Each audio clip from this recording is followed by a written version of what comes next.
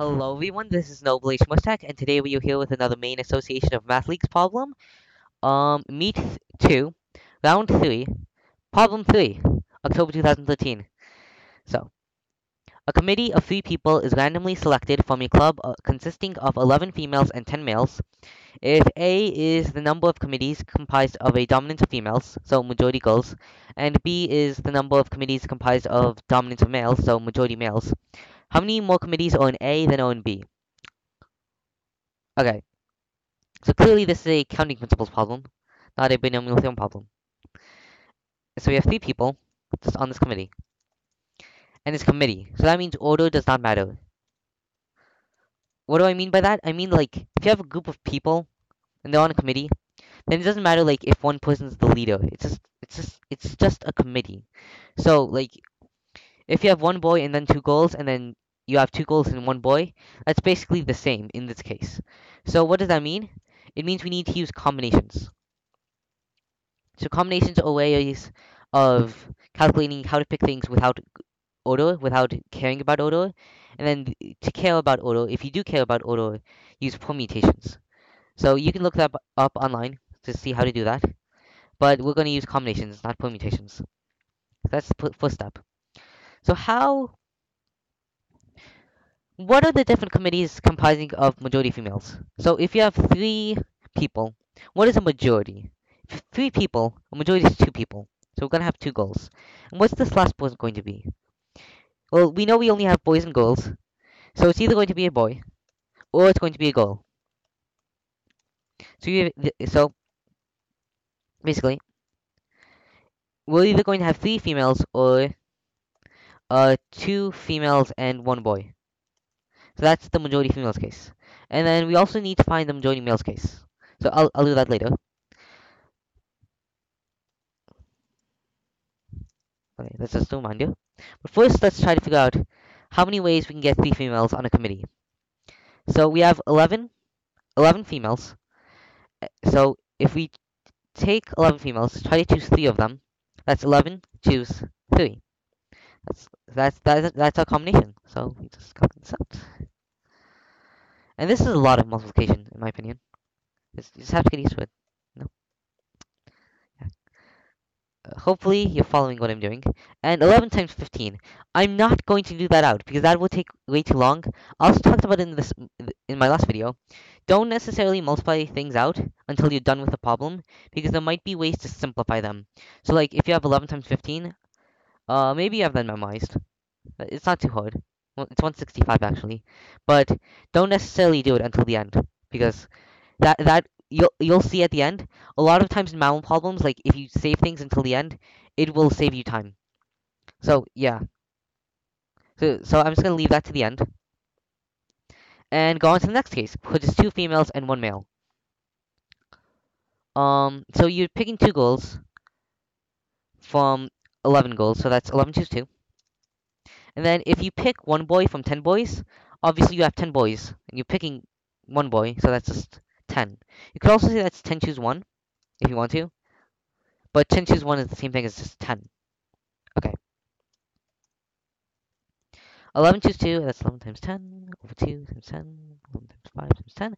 And I'm also going to leave this. I'm going to leave that. I'm going to leave that just like that. Okay. So majority males. What does majority males mean? It means you have 2 males. One of them's a female, or one of them's a male.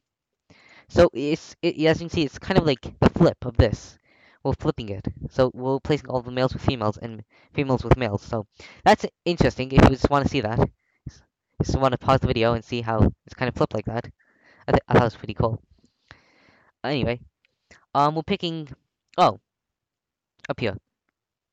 Since we have, just remember to multiply those and not add those.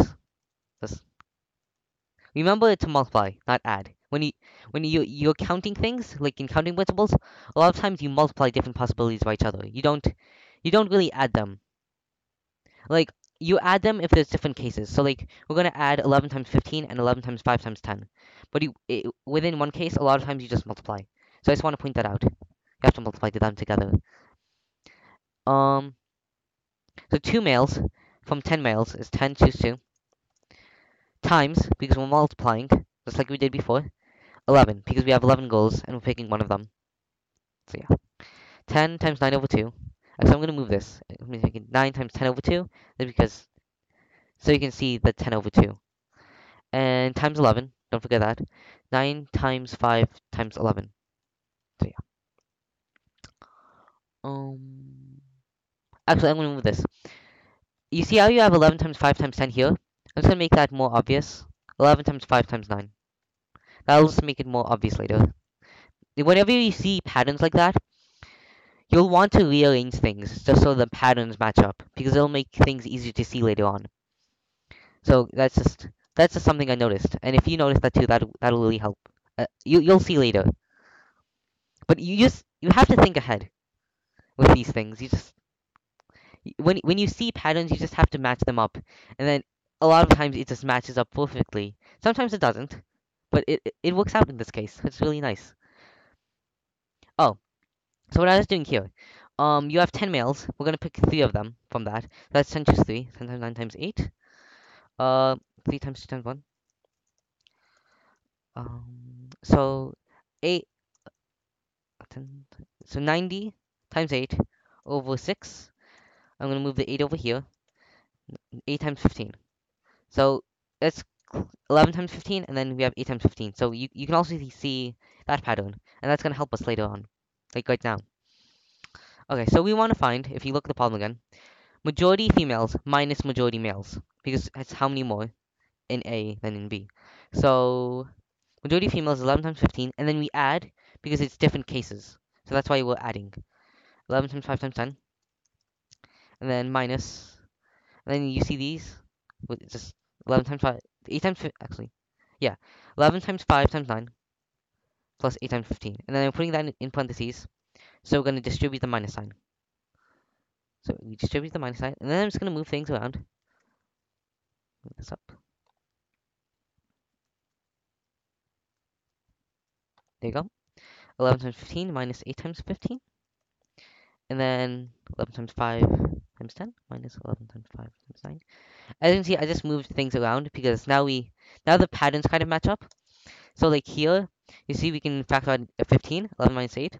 And here we can factor out 11 times 5. So that's what I was talking about when this is going to help us later on. Because if you just did like 11 times 15, and then 8 times 15, and 11 times 5 times 10, and then 11 times 5 times 9, and you follow order of operations regularly, it takes a lot of time. But if you use the distributive property, by finding patterns within the different terms, it really saves you time. So what's 11 minus 8? That's 3. So you just have 15 times 3, which is a lot smaller than 11 times like 15. So that's how it helps us. And 11 times 5 is 55. 10 minus 9 is 1. So that also really helped us because 55 times 1 is 55. And then what's 15 times 3? That's 45. So if we add those together, that's 100. So as you can see, like, none of the numbers we worked with were really like above 3 digits except for 100. And that's our answer, by the way. So I just wanted to point it out. Like, a lot of times the distributive property and the commutative property will just really, and the associative property too, will just like really help you with moving things around. And just, I don't know, to me, doing this makes more sense. To other people, this will be really confusing, but just to me, that really helps me because I don't need to work with like 550 or 495. I need to work with 45 and 55. So that'll save you time. That'll save you like a minute. So yeah, I hope that helped. Another interesting problem with this problem. There's like 4 different cases, right? So you have 3 females, 2 females and 1 male, 2 males and 1 female, and 3 males. This happens a lot in counting principles and it happens a lot in probability.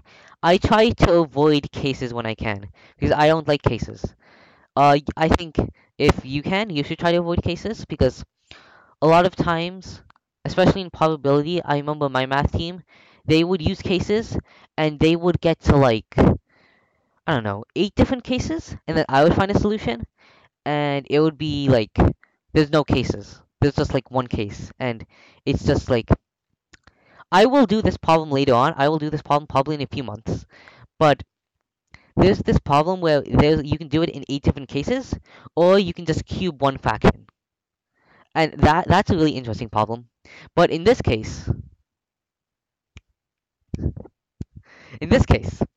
um, yeah, the only way I knew how to do it was split it up into cases. Yeah, I thought that was a good problem. Just the end is 100, guys. That's so nice. Because if you look at all of this mess, you get like, if you actually do this out by yourself, which you can if you want to, you get 165 minus 120 plus 550 minus 495, and it's just like really big numbers, which is simplified. That's why I did this, because I didn't want to do that.